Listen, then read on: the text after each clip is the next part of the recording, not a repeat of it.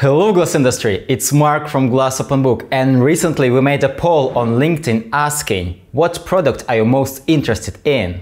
We intentionally didn't mention the brands for the poll results to be totally unbiased. And in this severe battle, the winner is Swabbing Robot from Novaxion.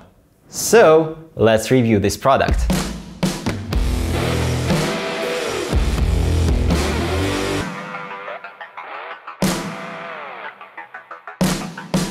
Let's start with the history behind the device and Novaxion company in general. The company was started by Christophe DUPLAN in 2004, and a year later they have successfully developed a new automatic device for the glass bottle manufacturers, the Swabbing Robot SR200.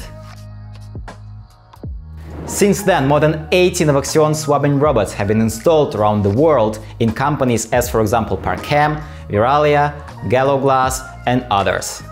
Now the company is owned by Rondot Group, a worldwide French leader and supplier of the glass industry. Alright, back to the product. As an automatic device, it offers many benefits like consistent, repeatable and precise action of swabbing blank molds.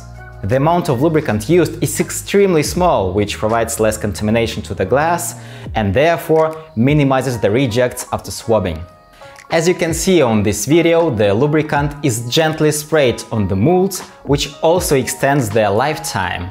At this point you might be wondering, can it be installed on our existing IS machines? And the answer is yeah, absolutely.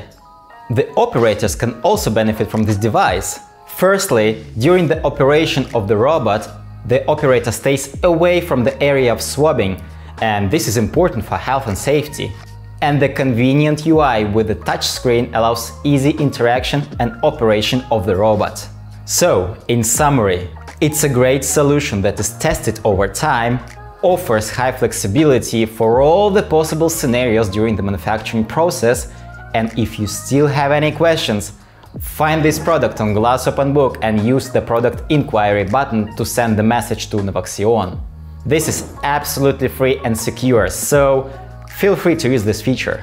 That's it for today. Follow our YouTube channel and leave a like, as this will help algorithms to show our content to the wider audience. It's been Mark from Glass Open Book. See you very shortly. Goodbye.